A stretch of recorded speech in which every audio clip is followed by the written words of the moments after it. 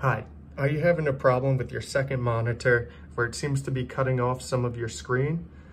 So your regular monitor looks fine, but the second one is getting screwed up. So to fix this, it's actually the monitor itself. It's not a setting on the computer. So on this monitor, it's picture size.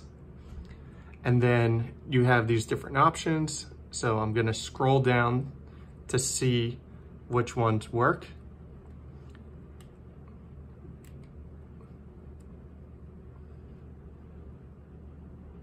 And number 6, native, seems to do it.